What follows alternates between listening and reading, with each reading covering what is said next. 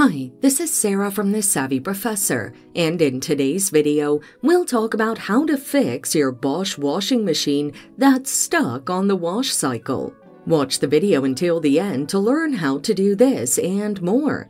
The following are some of the reasons why your Bosch washing machine is stuck on the wash cycle. Number 1, no power supply, or number 2, a glitch in the system.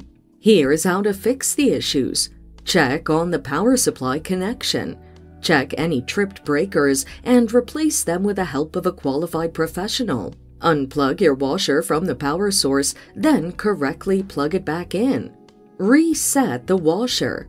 Press and hold the start button on the control panel. Release when you hear a beep and turn the dial to the off position.